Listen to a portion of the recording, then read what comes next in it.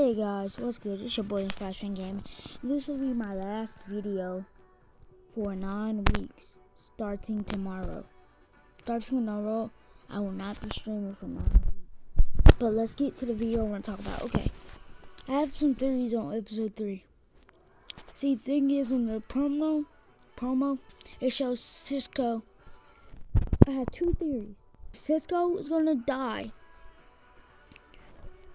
which that's probably most likely not the right theory, but second theory, Cisco's is gonna get trapped in his dagger or either harmed in some kind of way or something like that, guys. I don't know, but I know Cisco will be a victim on this next episode, and he's an insect like we find out in the first episode, second episode. And Nora seems like she knows who he is. And when he was about to kill her dad on the episode, and she said, "Dad," he froze and he just walked away. Either 2 things: he knows her,